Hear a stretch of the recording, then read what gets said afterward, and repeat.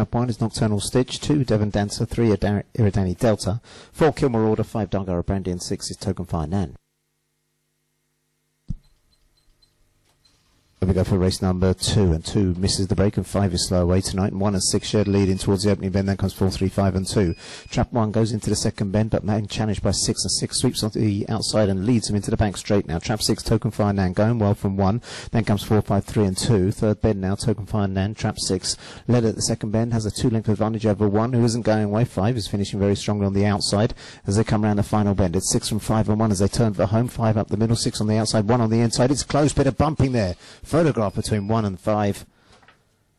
We'll leave that one to the judge. It's a close one, 29.66.